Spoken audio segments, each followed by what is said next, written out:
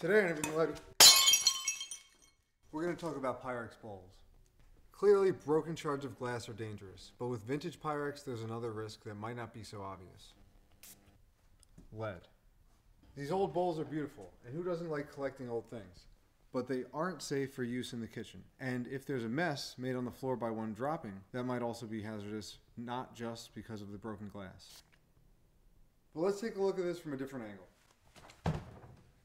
When we use the XRF in paint mode, we can see how many micrograms per square centimeter there are. The gun has told me that there's 4.58 milligrams, or 4,580 micrograms. For reference, children shouldn't consume over 2.2 micrograms per day and adults not over 7.7. Now let's look at how much just came off onto my finger as I spray it with Fluoro-Spec.